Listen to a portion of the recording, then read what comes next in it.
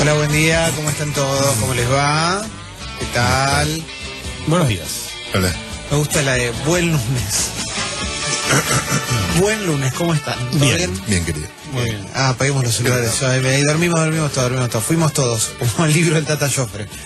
Gran libro, gran libro. ¿Qué pasó? Nada, casi una tragedia. ¿Leíste el libro del Tata Joffre? Sí, leí un libro de Tata Joffre. Leí varios. 2, 3 libros de Tata Joffre. Yo solo tengo el de Malvinas. No, yo no tuve la chance. Me gusta que haya la visión de alguien que estuvo adentro. Estamos arrancando con los tapones de punta. Empezando un nuevo programa. Venimos de un fin de semana de lluvia. El fin de semana de lluvia, yo no sé si tiene que ver con la edad, ¿ok? Yo me quedo en casa. Ayer estuve todo el día en casa. Bien. Todo el día, ¿eh? Salí a las 10:30 de la mañana, me levanté temprano, sí, para ir a Caballito. Ah.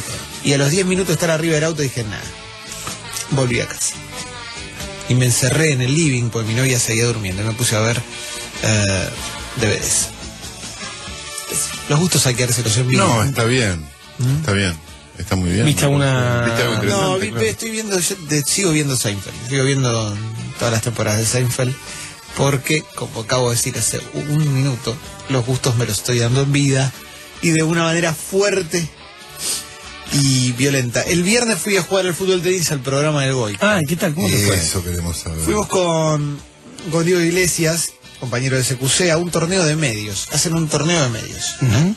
Es un torneo con pluralidad de voces. Juegan todos los medios que aceptan la invitación, medios y programas. Nosotros jugamos, es a lo largo de varias semanas, de hecho, porque hay muchos equipos. Jugamos primero contra el programa Periodismo para Todos, que en realidad era medio mentira, porque estaba solamente la sueca y una señorita que hace jueguitos que se llama Fiorella. Ujú. Y ya era medio humillante porque jugás contra las chicas y uno asume que si no le ganás sos un perdedor nato, que de hecho lo somos, pero no necesitábamos esa prueba. Jugamos, nos costó ganarles, ¿Qué más? le ganamos y después había otra llave. Todo esto era para definir un semifinalista. La otra llave era TN Deportivo con Sergio Hendler Impresionante. y Miguel Bocio contra la Nación Cancha Llena, Daniel Arcucci, excelente estado físico, y otro periodista de gráfica. ¿Y qué pasó? Se mataron, fue un repartido el de ellos, y ganó Arcucci, y cuando jugamos nosotros hicimos un partido técnica y tácticamente perfecto. Ah, Opa. qué bueno. Muy bien. Perfecto. Pero ganamos grosso, no te estoy, tipo un 6-2 ganamos. Bueno, Tremendo. bien. Sí, muy bueno y me quedé con ganas de seguir jugando. Dije, esto es un deporte para profesionalizar, el fútbol tenis. ¿Sí? ¿Te divirtió tanto? Me divertí mucho con el fútbol tenis. Está muy bien. Te invito a un fútbol tenis mañana donde quieras. No seas cagón, pero agarrá, te sentiste dale. bien, Al principio te cuesta, Y sí. porque sobre todo si sos como yo, que hace mucho que no juega la pelota, y después a medida que va avanzando el juego, cuando le encontrás el shake, está bueno.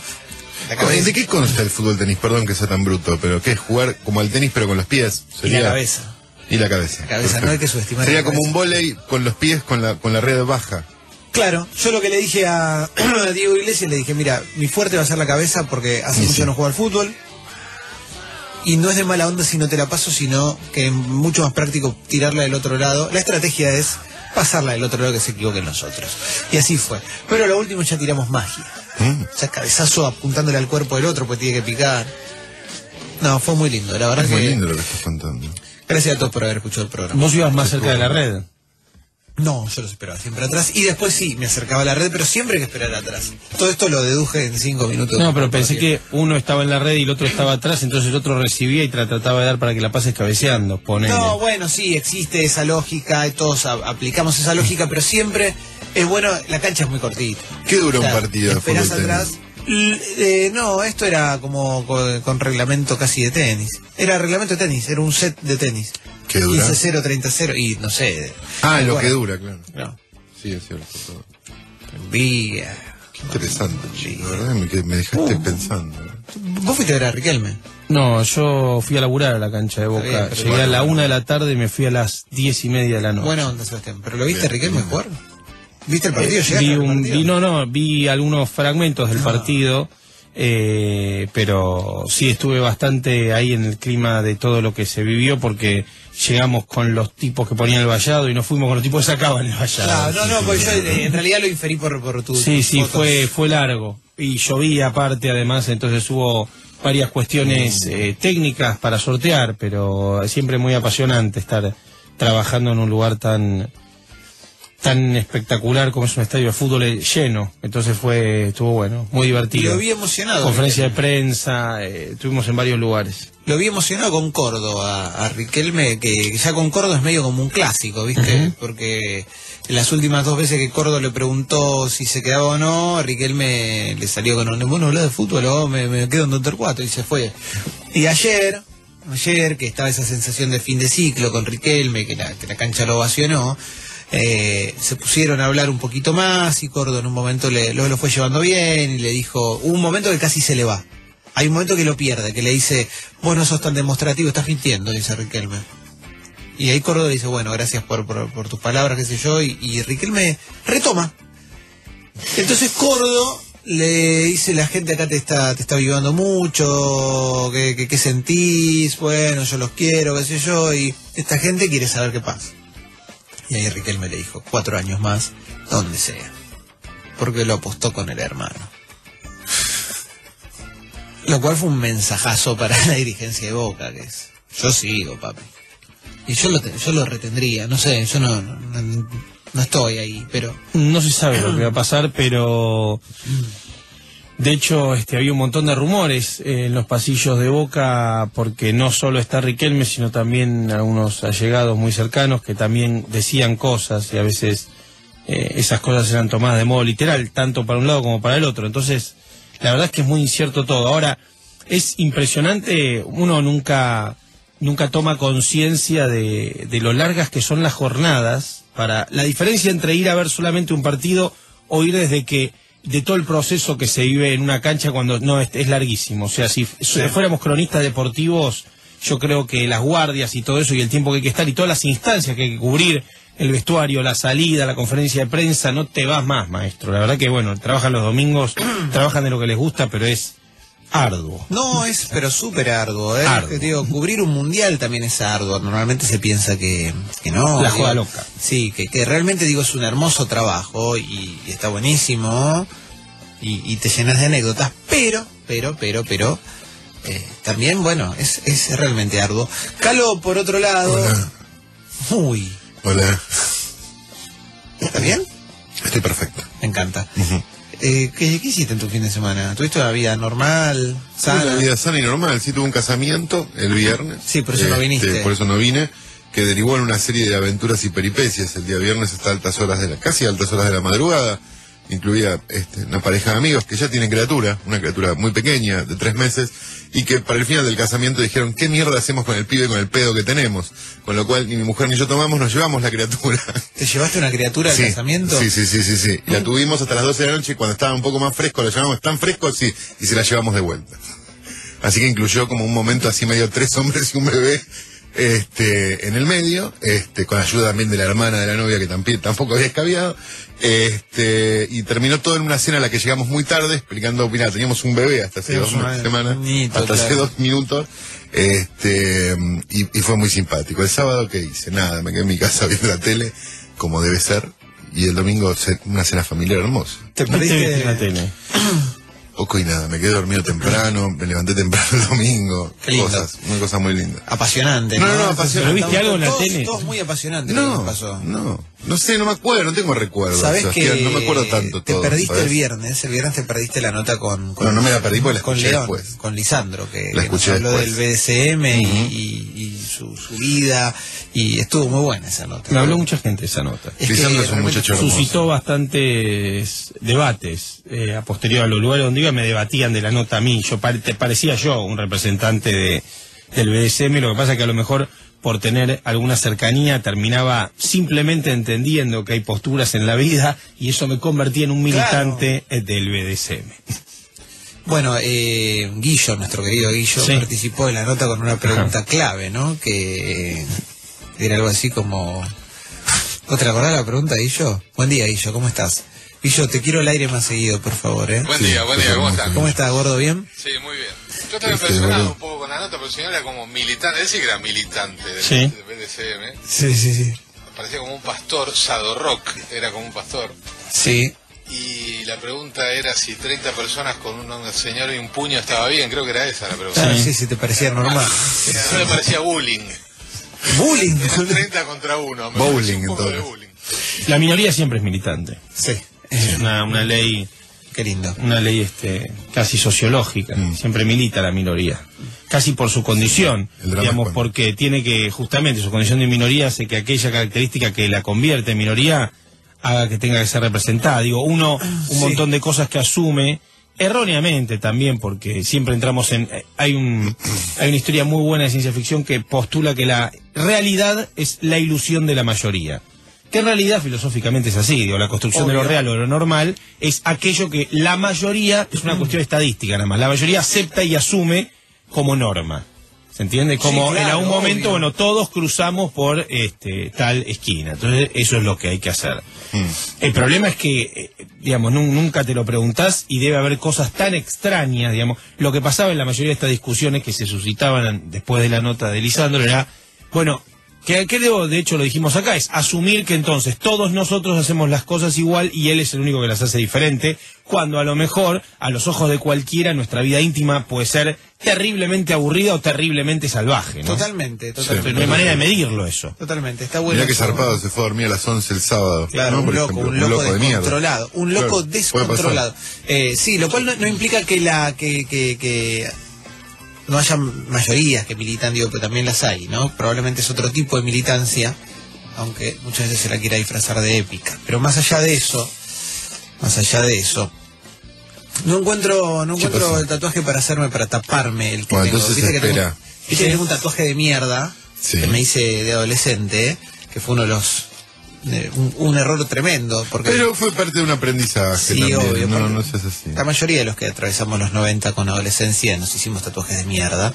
Y estoy para tapármelo y ya tengo un turno con el Tata, con nuestro querido tatuador. Sí. Y no puedo encontrar un diseño porque como esto es largo y vertical, tiene que ser algo que sea largo y vertical.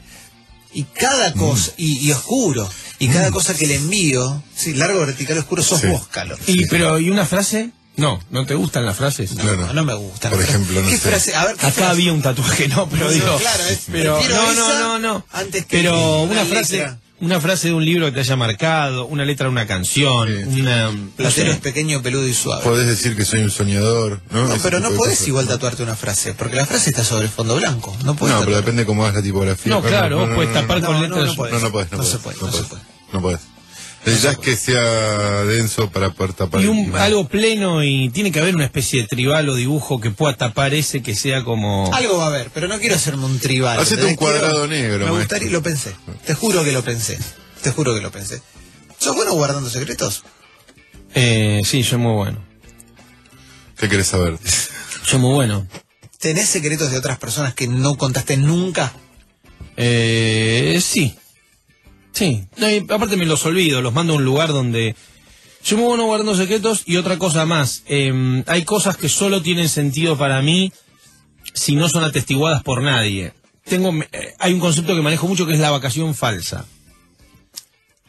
Todo el tiempo hago vacación falsa. Y la vacación falsa es... Lo que pasa es que lo voy a tratar de explicar, pero no puedo poner ejemplos porque justamente... Pero se va a entender. Uno tiene un ciclo diario y semanal que siempre básicamente rutinario y que incluye unas variables que no salen de 6, 5, o sea, es muy probable que todos los días a las 5 de la tarde tengas 3 opciones de lo que estás haciendo, no tengas 9. Bien, es como, bueno, esto es lo que puedo estar haciendo la mayoría de las noches. Si contamos todo lo que hacemos cada noche de la semana, y nuestras opciones se debaten entre 3, 4, 5, si tenés una vida tremendamente apasionante. Hoy vi Tinelli, hoy fui a comer afuera. Claro, pero de repente traiciono la realidad, generándole una grieta, haciendo la vacación falsa. La vacación falsa es algo que no viene a cuento de nada, que nadie se entera, que si me perdiera no me encontraría nunca, y que a veces solo incluye ir a Villa del Parque en tren. Voy a poner un ejemplo muy básico. Claro, te entiendo. Es como algo, pero no le aviso a nadie. O sea, para que sea vacación falsa, no lo tiene que saber nadie, o lo tiene que saber... ¿Y qué pasa cuando uno hace eso? Desordena el cerebro, entonces da la sensación de que te fuiste 5 años al Tíbet, cuando en realidad lo único que hiciste fue ir a visitar la casa de tu abuela de los años 80, ¿entendés? Ir a un lugar absurdo que no viene a cuento de nada. Uno puede empezar a trabajar y a complejizar la vacación falsa, y se vuelve, es como vivir 3, 4 vidas al mismo tiempo. Suena medio raro y ambicioso, pero en realidad, si lo prueban, van a ver que obtiene... A lo mejor hay gente que lo hace y no le puso ese nombre, sí, claro, yo lo hago. pero tiene que ser absolutamente absurdo. Es como, no sé, llamar a un compañero de la secundaria que no ves hace 25 años y encontrarte con él en su casa y que no lo sepa nadie, que nadie sepa que estuviste ahí siquiera. Entonces vos decís, estoy en un lugar que nadie sabe que estoy, viviendo algo que no venía a cuento vivir, no celebrando nada, digamos, y algo te genera eso en el interior. De alguna manera es un secreto. Hiciste un muy buen análisis de eso, porque creo que muchísima gente suele hacerlo, pero sin pensarlo tanto. Creo que... No, yo lo necesité. No, pero mucha gente encuentra el placer que vos decís que eso te da, digo, el alivio, si se quiere, mental, y sin embargo no lo decodificamos de esa manera. Sí. Digo, yo cuando incurro en la vacación falsa, a la que a partir de ahora la voy a empezar a llamar vacación falsa, me termino sintiendo bien, pero en ningún momento me planteé caer en la vacación falsa. De repente estoy en otro lado y digo, a ver, voy a hacer esto, que no voy a ver el colegio de la primaria, por ejemplo. Claro.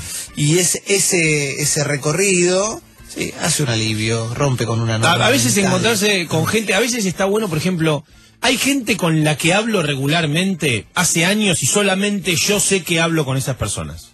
No las conoce nadie. No se las presenté nunca a nadie, pero no por nada malo, porque son vínculos que solamente tengo yo con esas personas. Y no estoy hablando de mujeres, hombres, mujeres, tengo amigos que solo conozco yo. Y nadie sabe ni de su existencia ni de las charlas que tengo. Nadie. No van a mis cumpleaños, no conocen a otros amigos, son vacación falsa. Eso es una muy buena excusa de pirata. Yo tenía no te lo estoy diciendo. Sí. Yo tenía un conocido que se había inventado un amigo. En Temperley, él vivía en Capital, se había inventado un amigo en Temperley. Tremendo. Entonces cuando se puso en pareja con la mujer, decía, bueno, mi amigo de Temperley, claro, lo voy a ir a visitar. O sea que él no viene nunca a Capital. Entonces la mujer de él creía que él tenía un amigo en Temperley, que no le daba ganas de venir, y él se iba a ver a su amigo de Temperley cuando en realidad iba a hacer sus tropelías. En este caso, el amigo de Temperley existe, ponele, no es un amigo de Temperley. Pero lo bueno de tener un amigo, o yo tengo un par de esos amigos, que solamente vos sabés que conocés, es que hablas de cosas que, claro, no puedes hablar de un tercero, no puedes comentarle por qué, pero es casi como un terapeuta que no le pagás, ¿me entendés lo que quiero decir? Sí, es como, entro a un sí. mundo que es el mundo del tipo, y no existe en mi mundo porque le podría hablar, pero no, y hablamos de cosas que son medio atemporales, no hablamos de cosas coyunturales, como... Che, viste que hoy hablamos de otras cosas, y es muy bueno. Me acabo de acordar de una cosa que vi el fin de semana en tu Instagram y que me resulta muy lindo, porque hace 4 años yo fui al mismo lugar y me reencontré con ciertos momentos de mi vida que me hicieron muy felices. Sí. Fuiste al Museo Nacional de Ciencias Naturales. Sí. El de Parque Centenario. Sí, hay unos videos y unas fotos que dan a entender que Rolandel y yo somos 2 fumados en el museo, así que por favor no los vean, porque en un momento estamos tarareando la música de Jurassic Park en un... No, pero... Invitando a unos ¿Cómo estaba reptiles. el museo? ¿Cómo estaba el museo? ¿Cómo estaba? Sí, porque... Y el museo es muy 80s. Claro, digo, porque tiene animales que ya están un poco polvorientos, ¿no? Tiene mucho embalsamado el museo. Mucho embalsamado. Te cabe el embalsamado, hay mucha taxidermia. Sí. Es moderno a lo viejo. A mí me gusta mucho esa estética, que también pasa con el Teatro San Martín. Es moderno, es una modernidad del año 89, ¿entendés? Es como, fue moderno el 89.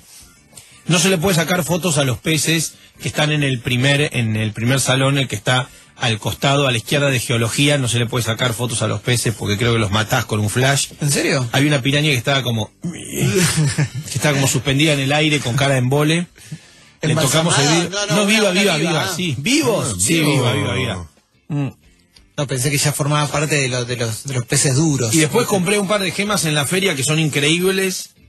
Encontré. ¿Qué conseguiste en la feria del Parque Centenario? Un muñeco de Robocop con el logo Orion blister original sí, en inglés. En el blister. Sí. Sí, lo vi, sí. Ya no está más. No, ya sé, me imagino. Se fue. Increíble. Se fue. Sí. Tengo varios de esos de Robocop cerrados y bueno, sumé uno con la silla ahora. Increíble, una emoción, no podía creer que estuviera tan barato. I can't believe so cheap. Y se te volvió a abrir la puerta de Robocop porque pusiste todos los que tengan algo relacionado con Robocop. No, porque me falta la patrulla, es lo único que me falta. Tengo 1000 cosas de Robocop, pero 1000, Lo único que me falta es la patrulla. Entonces estaba viendo, en vez de poner busco la patrulla para que no se vuelva cara, pues si alguien tiene algo de Robocop, soñando que alguien me iba a poner que tenía patrulla, olvídalo. Lo conocen el decir, sí, ahora lo cuento al aire. Está bien. Malísimo. No, digo que como estrategia es choto, si vas a decir después, Sí, para que ya no se me sé, ponga cara la bueno, patrulla. pero ya está, nadie contestó, así que me olvido la patrulla, que fue lo único que me faltaba. Tengo todo, tengo lo malo, lo bueno, los robots, tengo varias variantes, tengo de todo de Robocop, me ¿Hay faltaba solo formol eso. en el Museo Nacional? Muchísimo. Sí, muchísimo. ¿Había mucho formol? Serpientes, escuerzos, sapos, anfibios, batracios, todo ese tipo de animales están en formol, parecen en salmuera, parece que estás un escabeche de pitón. Sí. Hay mucho de eso, hay algunos insectos que no entendía qué eran. Está mi parte favorita, que es el ciclo del pollito desde el huevo hasta que se convierte en un pájaro. Eso está buenísimo. Sí, eso fue hermoso. La parte de los murciélagos estaba medio venía menos cuando fui yo, Estaban como ya, viste, con la sala como medio rota, viste, como la gamba alada, como medio venía menos. Yo el recuerdo que tengo es como que los dinosaurios, o sea, o le faltaban huesos, o igual es No, bastante los huesos sensato, eran de yeso. o los huesos son de yeso. Claro, obvio. Claro, el del brontosaurio ese gigante, que es el más grande que hay ahí, creo que tiene una costilla original. Ah, bien. Una pata, una garra. Y Nada cuando más. vos vas a un museo de ciencias naturales de otras partes del mundo, ¿los huesos son de posta o es igual que esto? No, yo Es creo que igual que esto, encontraron, me parece. no, han encontrado alguno medio casi completo. Sí, han encontrado Pero igual en los museos no te ponen, me parece que te ponen la reproducción. Acá hay muchos esqueletos igual de Sí, dinosaurios verdaderos. obvio. Ahí en el Parque Centenario, ¿no está el esqueleto de un elefante que fue mítico? El esqueleto de un elefante que en algún momento... ¿Qué pasa, Guillo? Guillo está... te voy a dejar masticar, quédate tranquilo. Sí, tranquilo. Masticar, fan people. Que había una historia de un elefante que estaba en el zoológico aquí en Palermo, y que en algún momento, que era un elefante muy querido, y que en algún momento se descontroló y hubo que matarlo. Una historia muy gris de un amigo que se fue, y creo que está en el Museo Natural de Florentino Meino. Creo que está ahí, pero bueno, no lo puedo recordar bien, probablemente porque mi memoria ya empieza a jugar malas pasadas. Volviendo al tema de los secretos, es muy difícil a veces guardar un secreto ajeno y uno termina contándolo solamente por el peso que tiene el secreto, porque es necesario compartirlo con alguien. Sin dudas. Debe haber alguien ahora. I double dare you, te desafío, debe haber alguien ahora que está escuchando este programa y que si le pedimos que descargue el secreto que tiene otra persona y no dice el nombre ni nada, nos lo cuenta al aire. Yo quiero que lo hagamos eso, pero vamos a esperar un toque. Me gusta ¿Te parece? el concepto. Me gusta el concepto. Gente que guarda secretos ajenos y no cuenta un secreto a otro, sino estoy guardando esto hace años. Eso lo vamos a inaugurar nosotros. Después de la apertura musical, después de todo eso, nosotros tenemos que abrir esa puerta y contar algún secreto de alguien. Perfecto. Yo, de hecho, puedo robar con el del amigo que tenían, el chabón que se inventó uno de amigo en Temperley. Sí, con ese es ese muy bueno. es uno buenísimo. Después de la apertura musical, después de la primera tanda, después de todo eso, vamos a hablar de secretos, pero de secretos de otros. Y vamos a contar cosas fuertes, pero quiero que los oyentes cuenten cosas fuertes también.